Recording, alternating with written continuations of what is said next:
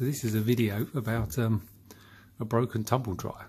So we've got this condensing tumble dryer, which is by the brand called Beko, and the model number is DCU8230. Now this was happily working away yesterday when halfway through the drying cycle it just pretty much gave up. All of the lights on the control panel disappeared and it pretty much shut down. So the weird thing was that opening the door showed that the light came on, meaning that there was power going to it, so the fuse in the plug hadn't broken. So it led me to believe that there's an issue with the control panel. So in order to get this out, I'll just quickly run through what you need to do.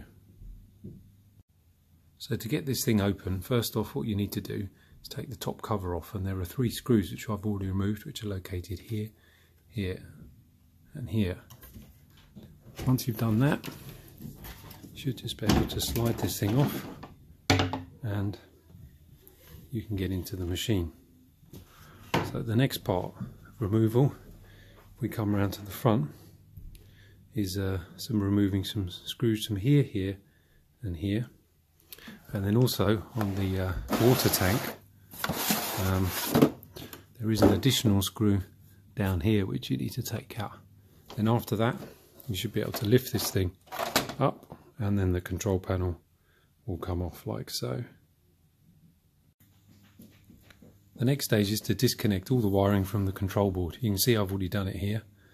Good thing to do probably would be to take some photos of the wiring before you disconnect it, just so you remember how to put them back on again, which I've already done. So what we'll end up with is the control panel here. So I mean, I've already kind of taken the screws out and stuff. There's ones running along the edge and it's kind of clipped in. So you take this cover off here, which basically just has the program selector screwed onto that, and then you end up with the circuit board itself, which basically clips in around the side and then lets you take it out. So the next thing to do is to go through, have a look at this and find out what's wrong.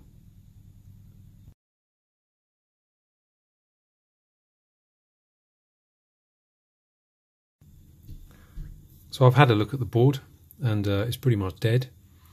The issue seems to be a problem with the DC sort of low voltage side. So obviously we've got kind of AC coming in here, going for a pretty sort of standard circuit. And what I found is basically there's a couple of components that are broken. The first major sign was this chip here, which if I can get this to focus, is an LNK364PN, which is basically a sort of AC/DC power switching chip that's marked U1. Now the telltale sign was there was a bit of a smell coming off it, and also it's quite hard to see, but there was a little kind of brown streak, almost like it kind of had a bit of an explosion and spat out some burnt contents onto the board. I mean, you can't really see it on here, but you could also see that there was some slight cracking. The other problem was a rather sad looking resistor here, which is I think this is a 2 watt 38 or 39 ohm resistor, which pretty much supplies power to this thing. You can see that I've already had it off, and in doing that it pretty much disintegrated, so that was in pretty bad condition as well. Also on the back there's a small, so I think you get about from the chip that's broken up, I think, so that pretty much goes from the AC down to the converted to DC around 15 volts, and it supplies this regulator, which I've already taken off, but this had pretty much gone short circuit.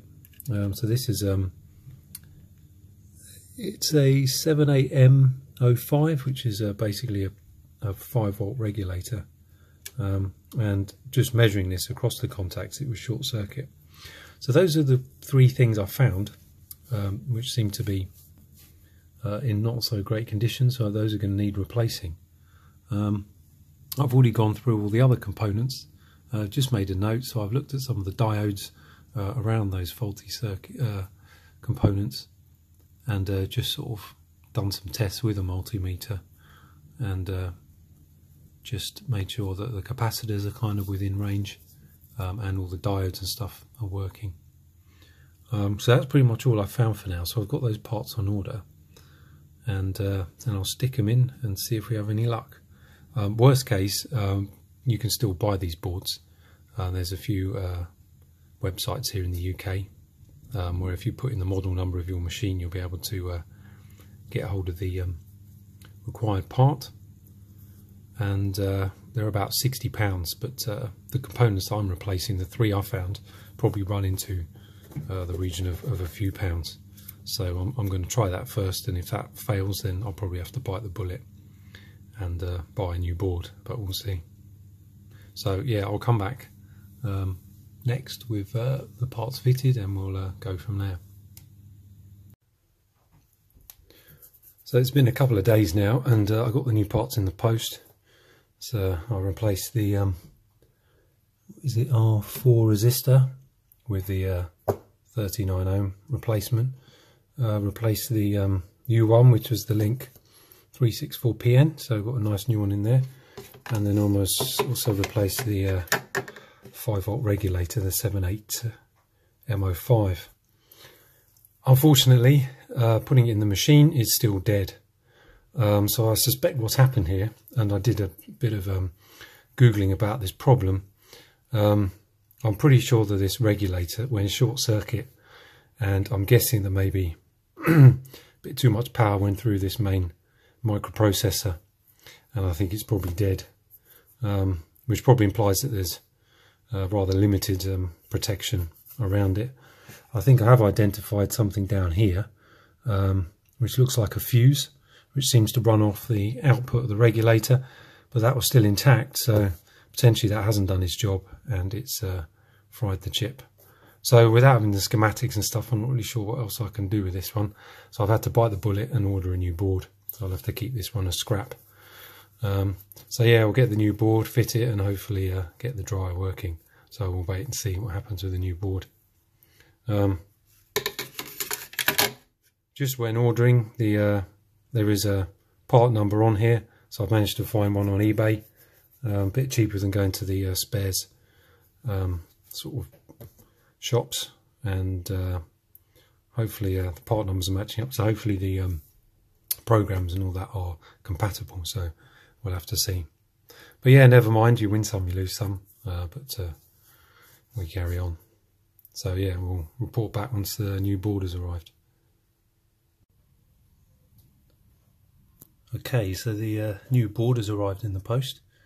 Looks pretty similar to the previous one, so yeah, going to stick it in the machine and fingers crossed get it going again. So yeah, let's do that. So good news is the board went in and seems to be working, so that's fixed. So putting the power on, lights are coming back on, hit the start button and off the dryer goes. So back in business.